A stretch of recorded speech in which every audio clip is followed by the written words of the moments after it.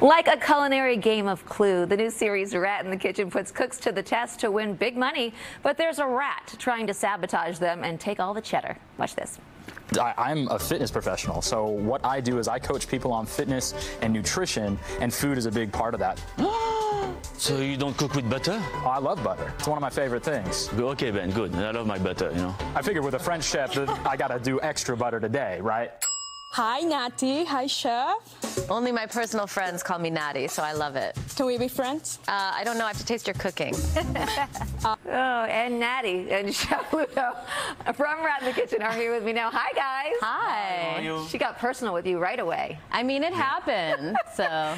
Well, listen, this is kind of like a Knives Out meets a cooking show. So, Natasha, tell me, kind of like, set the show up for us. Tell us what it's about. Well, basically, each episode is 7 different chefs, and some of them are home chefs, some of them are professional chefs who own their own restaurants, and they're all trying to make these dishes to impress Ludo and me, but no one cares about me. And then what they don't know is who the rat is. There's someone who's been chosen the night before to sabotage the dishes. Yeah, that's not fair. And, you know, then we have to eat them. But so basically what happens is if the food is amazing, then the team wins the money. Yeah. And if the food is disgusting, the rat has gotten a hold of it. Right.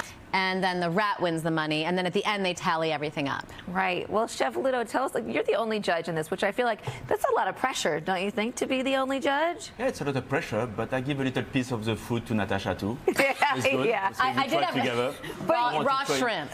You had raw shrimp. Well, I mean, sometimes like they were sabotaged in a way that they were not cooking them all the way. Yeah, that's one way to do it. Sabotage. But were they intimidated by you? Because you said some of them are professional chefs, some maybe are not.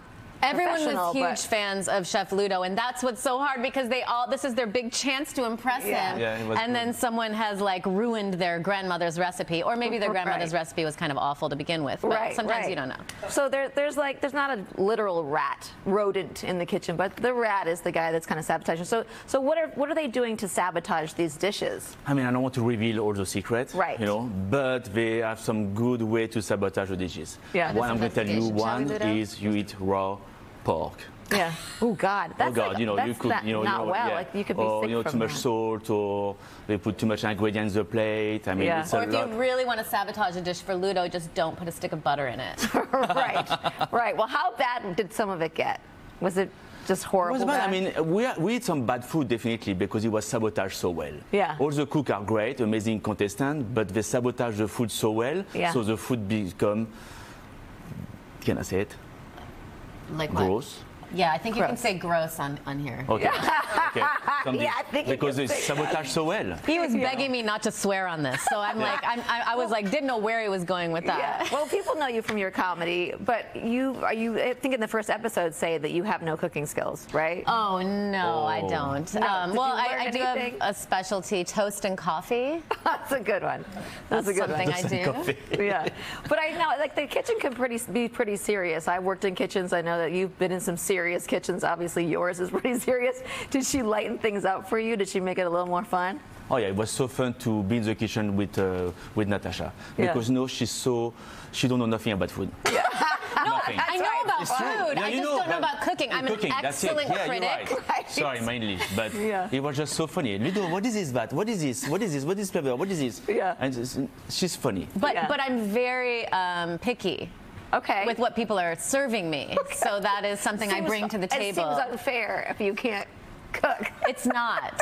But listen, they say that you should never work with your spouse, and I know that you're doing a podcast with your husband. How's that going? Oh, it's good. Yeah. It's good. Like we have a podcast called the Endless Honeymoon Podcast, and you know, we take relationship advice, questions, but also kind of make fun of people. Yeah. And then we also have a secrets hotline. Ludo is on with his wife Chrissy. Yeah. It was fun. And people leave their deep dark secrets. But yes, it is hard to do a podcast with your husband. But one thing I've learned is that amazing. Instead of doing couples therapy, I just bring him the things I'm annoyed at on the podcast. You work through it. And then everyone, like, you know, votes who's right. And I'm often the one that's right. Of course. It saved me a lot of money. Oh, that's good. Well, and Chef, you just opened Chez Maggie in Colorado. Congrats. What's the cuisine there? The cuisine is very French. Yeah. You know, I bring butter to Denver. Definitely.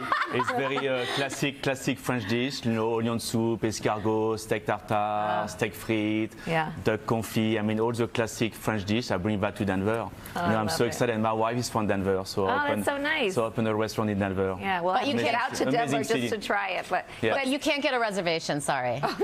I'm going to work on that. You can. I'm going to work on that. All right, well, you can catch Rat in the Kitchen Thursdays at 9 p.m. on TBS. Thanks, guys. Thank you.